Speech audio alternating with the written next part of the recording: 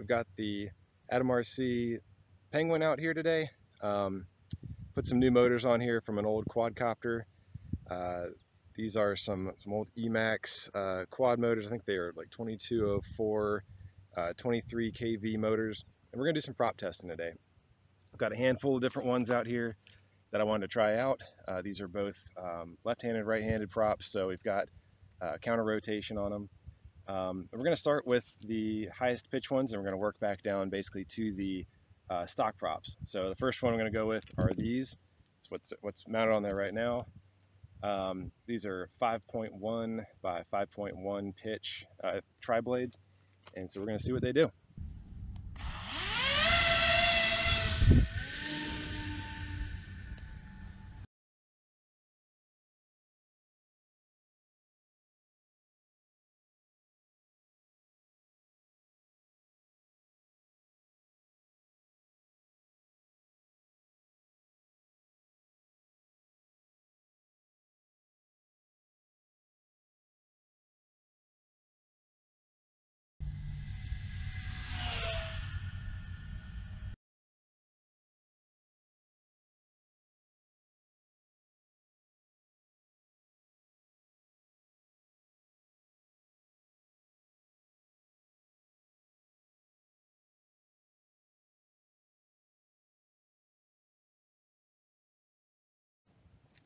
All right, so I really liked those 5.1 pitched props. You certainly saw some higher amp draw.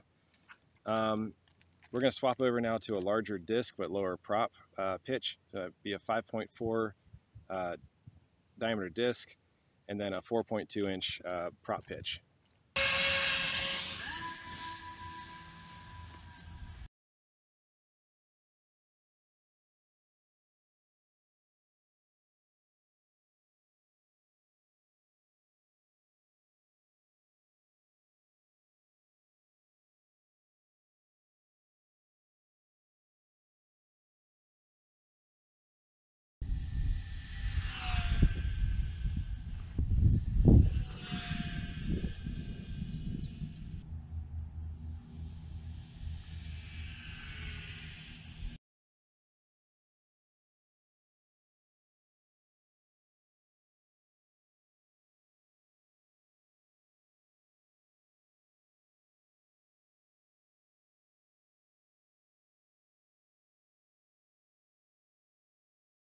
I really liked those. They just felt like a really good all-rounder. They felt really quiet too. Now we're going to swap over to something with a very similar blade pitch, 4.3. This time it's a 6-inch blade diameter, also by HQ Prop.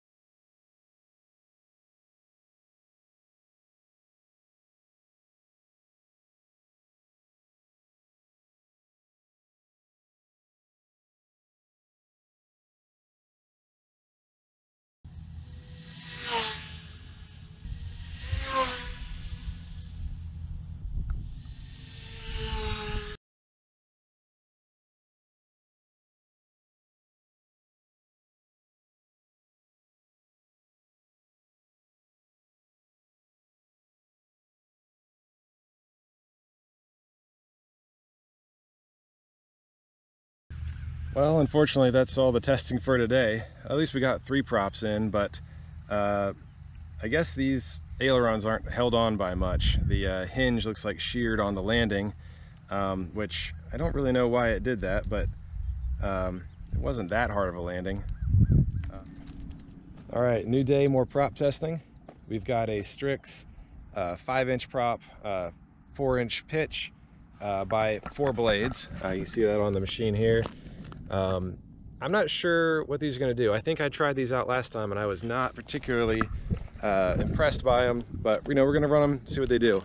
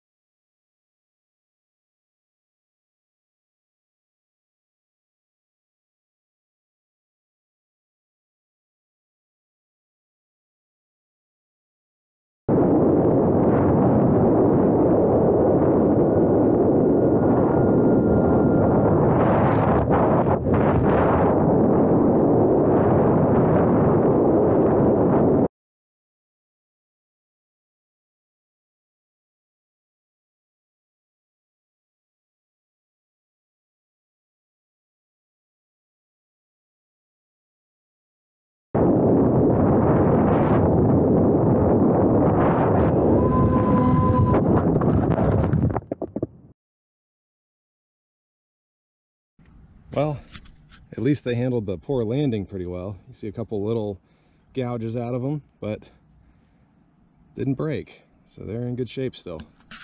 We've got some DALProp 5045s. These are a 5-inch diameter, 4.5-inch pitch, tri-blade. These are kind of old. I had these on my quad. They never break, so that's why I have a ton of them laying around. So we'll see how these do.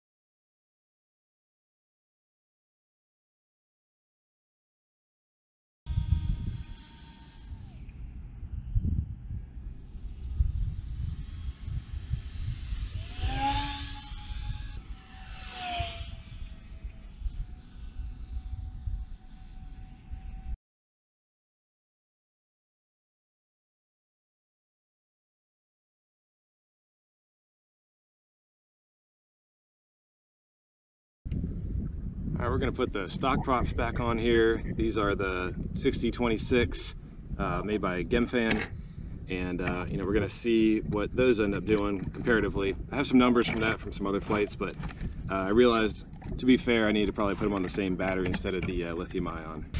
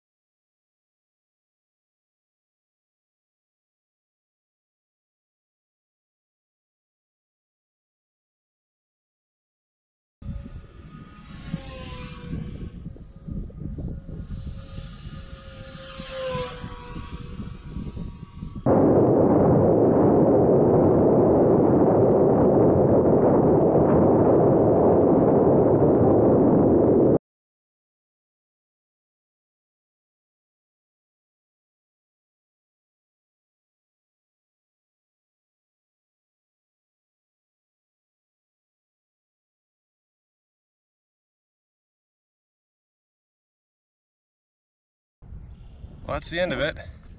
See what the numbers have to say about efficiency. We're going to take a look at not only takeoff efficiency, amount of speed you get out of takeoff, since that sequence is pretty similar, ground velocity on takeoff, and then standardize on the loiter that it does after takeoff that I've got programmed in.